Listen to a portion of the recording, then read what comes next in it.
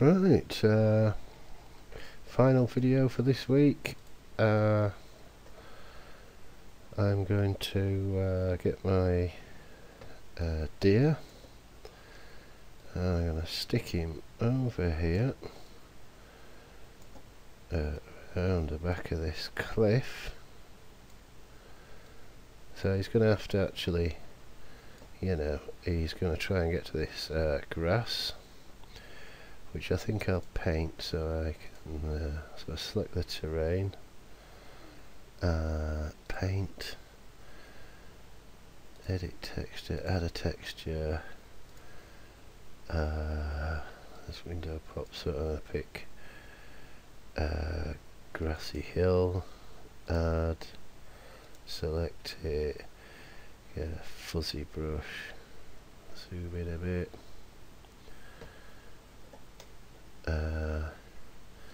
paint some grass on here somewhere so we can see it from miles away. So there's the grass it's gonna graze, and as I say, he's got his work cut out to find that. He's gonna actually move in the opposite direction to the grass to get to the grass, if you like. So let's now he's only got this small sensor that's only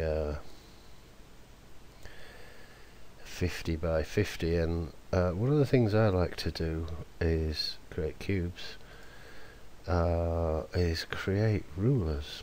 So I'm going to create a cube, stick it over there, zoom in on it. It's underneath the world for some reason, on top of the world, out there, and I'm going to make it 50 long. So then I'm going to call it ruler 50. You can turn these on and off, but I want to see what 50 looks like. I know it's often good to relate things to the real world to get a perspective. So I'm going to duplicate that, make it 100 long, call it a ruler 100, and then I know that, for instance, this ruler, Usain Bolt can run the length of this ruler in about 10 seconds, so that means you and me, we're talking 20 seconds.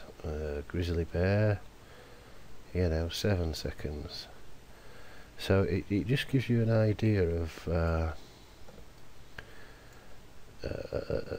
what, some perspective on like the real world.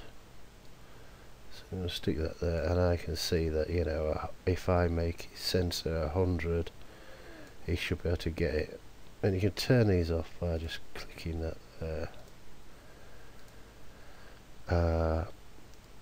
So I'm going to create his sensor. Now actually it's not in meters, it's in sensors in, I think it's almost in pixels. I'm going to make it like 300 or something. We'll be able to see it when it fires up anyway. So we'll play it.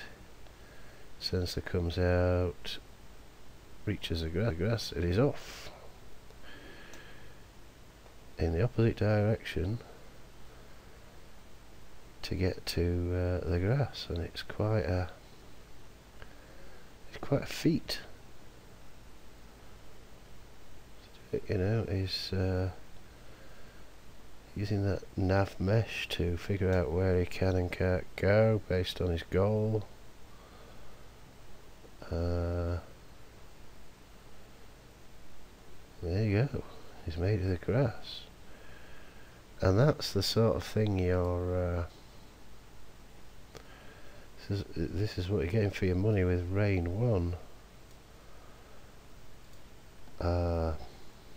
Intelligence. Not sure if this box will find the grass. It does. He's off. Oh, do you know what I've done? I moved his sensor only and left the mob over there, so I'm going to Control Z that, Control Z that, Control Z, put that back, actually select the mob this time, put that there and then play it. So we could increase the rate at which this box expands actually. Expanding at 30, so let's make it 130. So the box will expand faster, so save us waiting around. Finds the grass, off he goes. Confused now. Oh, he's having a paddy now. This is. I'm pleased this has happened actually, because he's having some sort of fit here. He's stuck.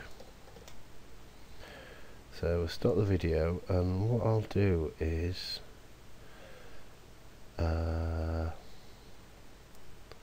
to my recast and put the recast mesh on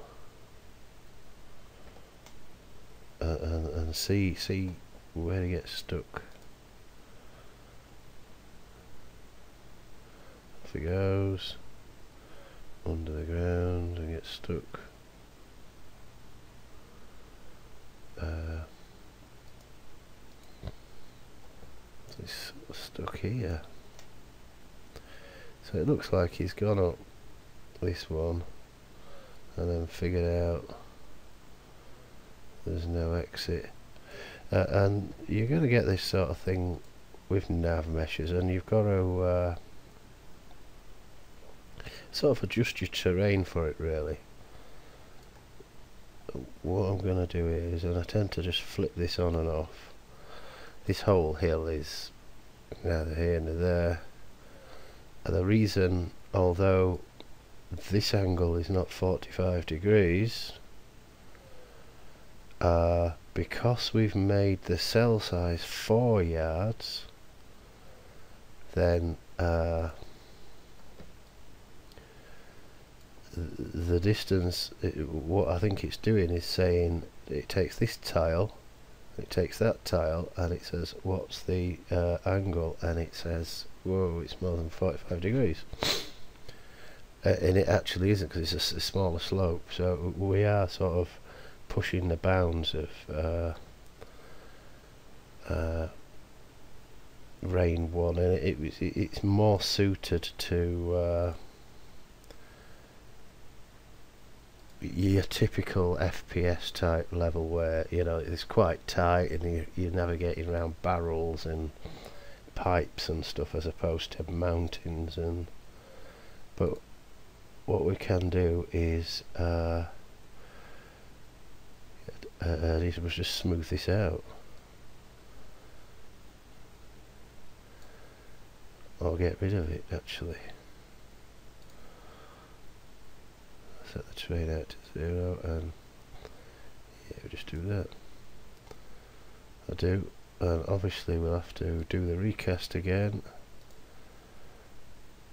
It takes ages.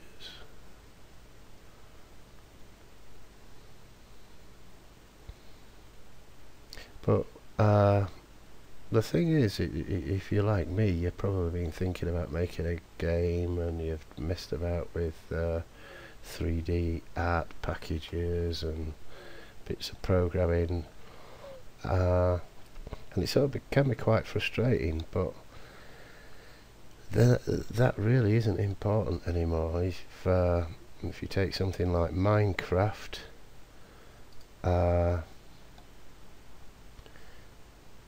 that tells us that graphics aren't important straight away. Do you know what I mean? Barely any difference between a Minecraft sheep and my deer. So if you get hold of Rain 1 and start developing some behaviours, then you actually are starting to create gameplay, which is the most important aspect. It doesn't matter what graphics are like. If the gameplay's there. You play with stickmen. So it's really quite rewarding doing this, and it's well worth it. And then just a final word while I play around with this.